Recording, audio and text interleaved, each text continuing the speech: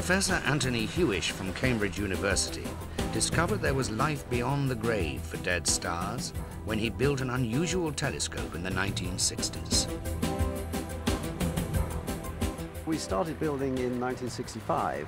The thing was, we wanted a large radio telescope which was very sensitive, but it had to be rather cheap. And I decided on this construction of a big dipole array. We all took our turns in hammering the posts into the ground and hanging up the wires and putting into the cables. It was just very much a team effort.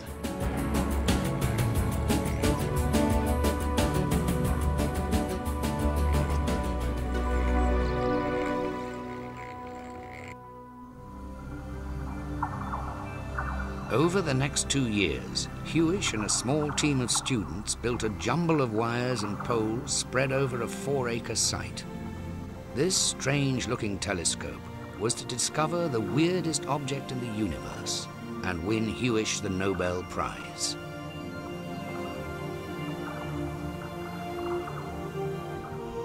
The task of running it was the responsibility of then research student Jocelyn Bell.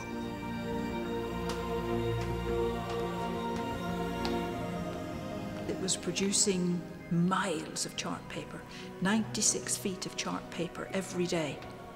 And we kept scanning the sky over and over and over again. I ran it for 6 months and generated several miles of chart paper. In August 1967, after just 1 month of operation, an unusual signal caught her eye. As the pen ran over the chart paper, it went beep, beep, beep, beep, beep. Regular pulses, about 1 1/3 seconds apart. It looks so artificial. It looks like an intelligent signal to begin with. And intelligent signals coming from outer space, what are they? Well, you make a joke and say perhaps somebody's talking to us in some kind of a code. So we call these things little green men, LGM. I mean, we didn't really believe it. On the other hand, it was a possibility you couldn't immediately ignore. After months of analysis, Hewish and Bell came to an outstanding conclusion. Only a small, super-dense spinning object could be creating such a fast pulse.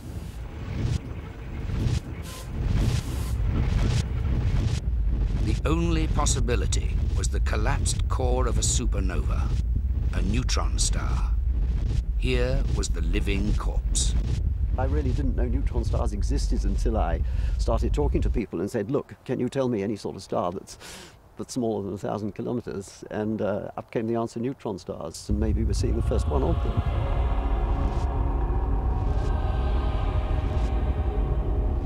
The pulses that come from one of these neutron stars come to us because, like a lighthouse, these stars are spinning.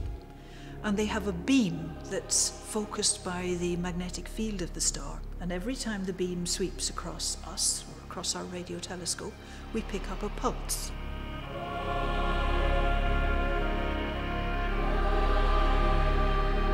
But for 1 year, there were literally hundreds of theories being published, and it was an absolutely open question.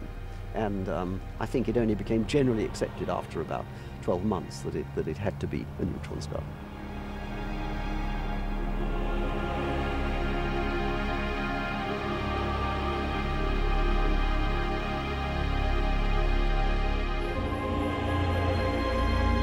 The revelation triggered a wave of activity.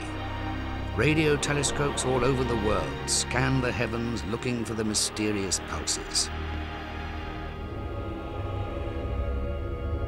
Less than a year later, the giant Arecibo dish in Puerto Rico picked up a signal. It was coming from the heart of the Crab Nebula.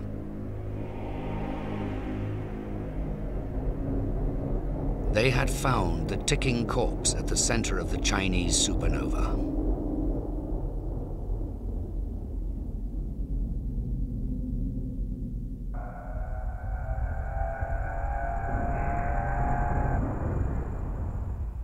The spinning neutron star was not only giving off radio waves, Amazingly, it was also visible.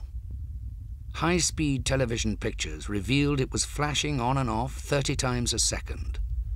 It was the most powerful object that anyone had ever photographed. Neutron stars are like nothing else in the universe. They're so dense, a thimbleful would weigh over 100 million tons. Supposing you somehow manage to land on a neutron star, then you are experiencing phenomenal gravity. And the atmosphere, instead of being 5 miles thick, is about 5 millimeters thick. So if you stood on the neutron star, the atmosphere would be sloshing around between your toes.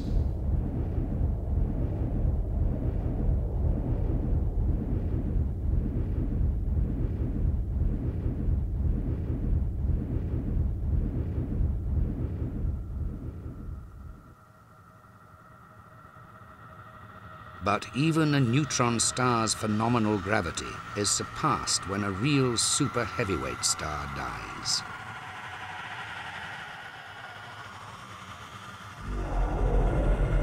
When a star 100 times heavier than our sun switches off, it goes with a bang.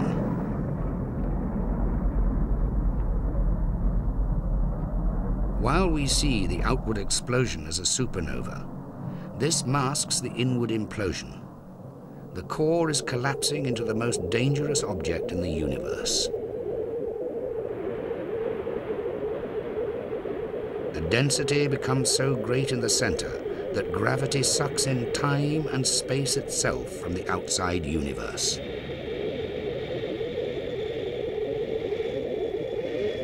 A darkness forms at the heart of the collapsing star. A black hole is born. If you have a massive star, once the massive star has exhausted its nuclear fuel, which is keeping it hot and keeping it puffed up, gravity becomes so strong that it just overwhelms all pressure the material can provide, and the star goes imploding inward, and it's gone, forming a black hole.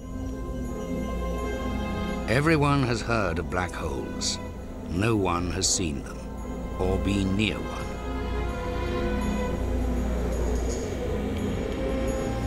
At the center of a black hole is a point called the singularity. Everything that has ever fallen into a black hole is destroyed,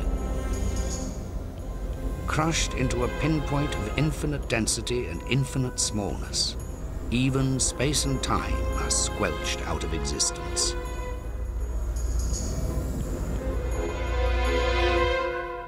The singularity is a place where gravity is essentially infinitely strong.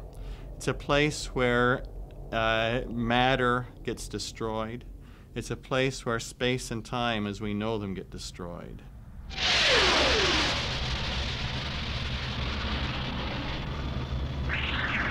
At some time in the future, a spaceship from Earth will be sent into the jaws of the most elusive object in the universe.